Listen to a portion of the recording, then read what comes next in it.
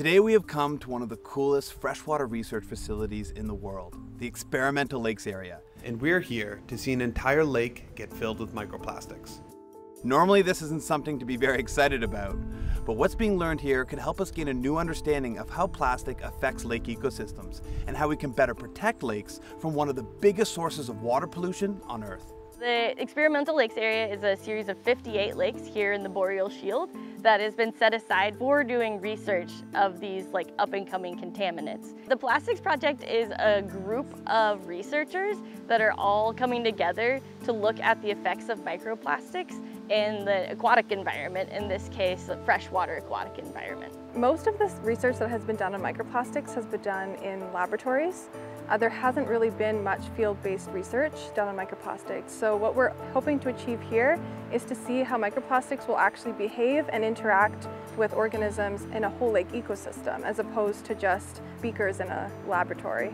So we're adding microplastics to the lake every 2 weeks just to simulate stormwater outflow into lakes, which is occurring everywhere. This is going to be happening over the next 3 years. So the amount of plastic that we're adding is about, you can imagine, 1 cup of microplastics to an Olympic-sized swimming pool, and that's how much we're adding every 2 weeks. So the plastic that's floating at the top is yellow, and that's polyethylene. It's very commonly used in a lot of our products like plastic bags and bottles.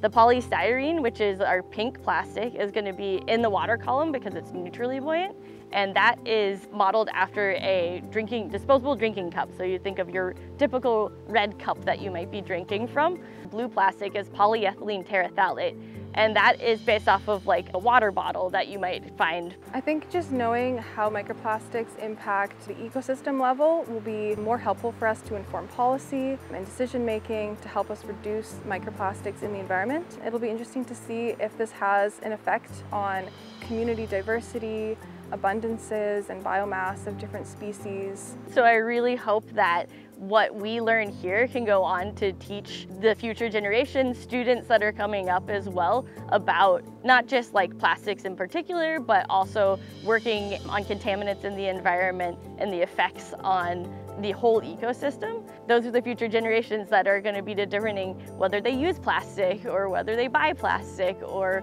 whether they go into an industry where they can develop different types of plastic.